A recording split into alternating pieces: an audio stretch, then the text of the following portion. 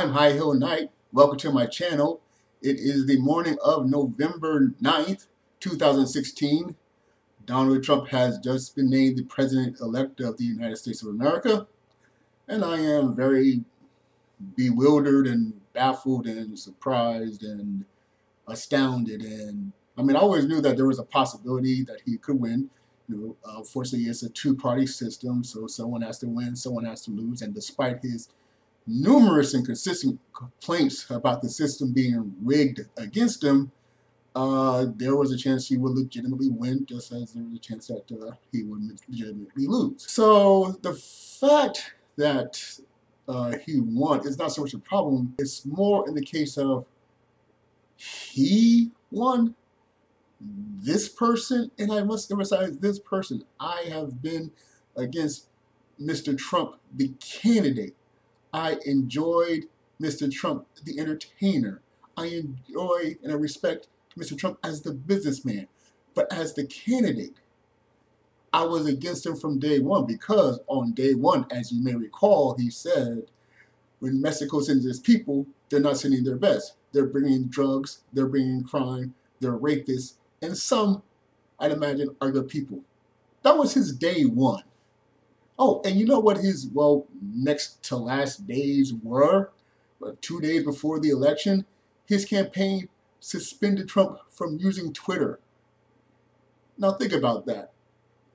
This is a presidential candidate, and his group took his Twitter privileges away. Do you know what kind of people get their Twitter privileges taken away? Children. Okay? Children get their Twitter privileges taken away. A 70-year-old man should not get his Twitter privileges taken away. A potential president of the United States should not have his Twitter privileges taken away because his campaign people can't trust him to behave for 2 days on the internet. That's our 45th President of the United States. I expected the race to be very close down the wire, but I expected Mrs. Clinton to pull out at the end. All the evidence showed that she would win. All the polls said that it would be very close, but she would likely win. And considering the numerous antics month after month, week after week, to the point of almost day after day, where there was some controversial statement or tweet or video or audio or allegation would come up for both candidates, but much for Mr. Trump. I think it comes down to two main factors, possibly a third factor, but two main factors. Branding and timing. Branding in the sense of, it's not so much that Trump won or even that the Republican Party won. It's more like Hillary Clinton lost. I've often said, and I still believe this, that despite Hillary Clinton's excellent skills in politics, the people have been tired of her for a very long time. I mean, she's been around for many, many years. She was, First Lady to a governor, and then First Lady to a president, and then a senator, and then Secretary of State. All the while, the public knows that she has her eye on the presidency. And so it comes to the point where the people just don't want her because she's such an established brand. Even if she would be good for the job or decent for the job, the idea of, oh, this person again, we're so tired of this person, please let us choose someone else. That's probably one of the main reasons why Barack Obama won his campaign against Hillary Clinton when he was going for the Democratic nomination. That's probably why Bernie Sanders was so popular. I mean, I knew nothing about Bernie Sanders, and all of a sudden everyone's feeling the burn. And probably because he was a guy that people knew very little about, but it was just something different, something other than Mrs. Clinton again. The public is tired of her, so they wind up voting against her. And there are many, many, many legitimate reasons to vote against Hillary Clinton. I'm not denying that. There are several legitimate reasons to not support her as a candidate or as a person. But, from my perspective and from many perspective, many experts' perspective, when the choice is a person who has been numerously accused of sexist claims, racist claims, homophobic claims, xenophobic claims, who makes absurd promises like getting Mexico to pay for the wall. And make no mistake, I'm quite sure there are several people, if they're still watching this, are thinking that I'm just hating on Trump or anything like that, or the Republican Party or the Republican way, or I'm a Democrat super sympathizer. No, no, no, no, no. I mean, think about the Republican nominees, okay? Think about Ted Cruz. All right, Trump insulted Ted Cruz's father, making claims that his father might have been involved in the assassination of President Kennedy because of a photo that happened to surface. Okay? Donald Trump insulted Ted Cruz's wife. All right? And yet, Ted Cruz had eventually come forward and publicly support Trump. It's ridiculous. And think about all the surrogates that have to come on the news programs again and again and again and again, defending one thing after the next, after the next, after the next that Trump says or does or tweets or posts or claims. Think about how the President Bushes, George H.W. and George W. Bush, didn't endorse Trump. Now, sure, there's a little bias because, obviously they wanted to support Jeb Bush. But once Jeb was out of the picture, pretty much all the other Republicans fell into line, but they held out as long as possible. So when two former presidents who are of your party are not supporting the candidate, that should say something serious about that person's qualifications. On the slightly positive side, there will be a Republican Congress, so whatever he wants to get done will likely get done.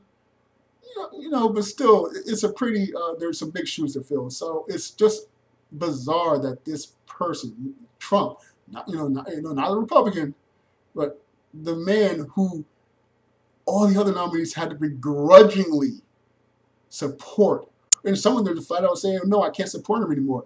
Because of one statement or tweet or post, okay? So that's what I mean by the Republican Party didn't really win either. And remember, he had to have his Twitter account suspended because he couldn't be trusted. His own party couldn't trust a 70-year-old man, leader in business, possible president of the United States, to behave himself for 2 days on the internet.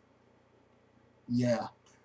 Hillary Clinton brand must be so fundamentally terrible that the people would vote against her simply because they don't want her.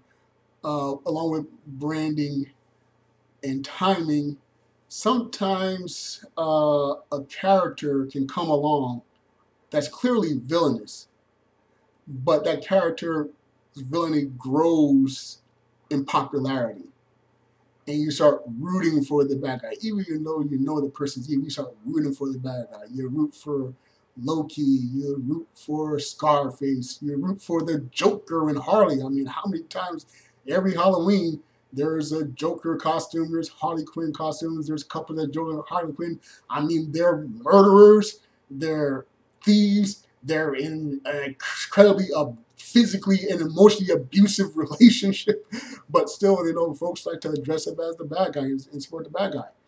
So, we got the timing of the public wanting something other than Hillary, and then this person comes along who's clearly the bad guy, because not only is the Democratic Party saying things against them, there's the Republican divisiveness that's saying things against them. And of course, there's the media that's saying things against them.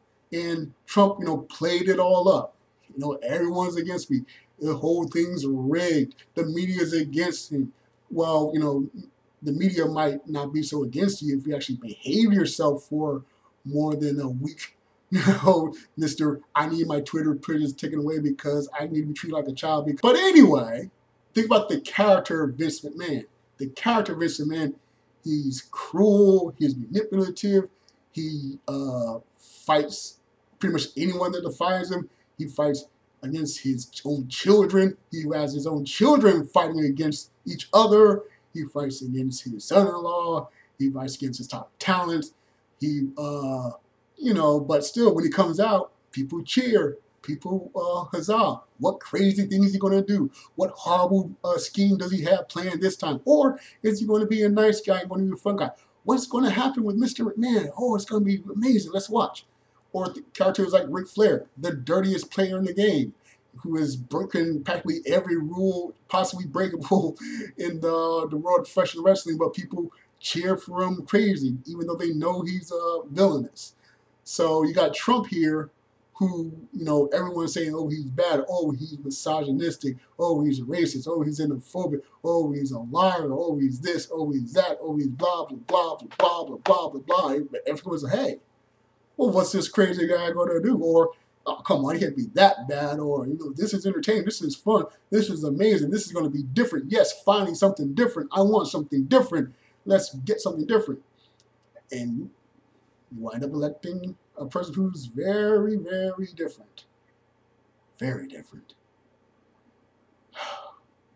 Congratulations to Mr. Trump on becoming the president-elect. And while I am still upset and disappointed, I definitely respect the political process and the electoral process, and the people certainly have spoken. So congratulations to you. Congratulations to your campaign. Congratulations to all the folks that have stayed with you through the whole time, like Rudy Giuliani and Kellyanne Conway. They all get to do a whole big I told you so, I told you so, I told you so. Enjoy those I told you so moments. You told us so, definitely. So enjoy it, enjoy it. Congratulations to all of you. Congratulations, Mr. Trump. Certainly, I will hope for the best and see what happens with President Donald John Trump. Okay, well, thank you for watching. I'm High Heel Knight. Please leave whatever comments you want in below. Please be respectful. Like I said, I never had a problem with the Trump of the party. I was always against Donald Trump, the candidate, and I still respect the fact that he is the president-elect and will become the 45th president of the United States. All right, so please be respectful in the comments. All right, thank you very much for watching, and remember, find inspiration everywhere.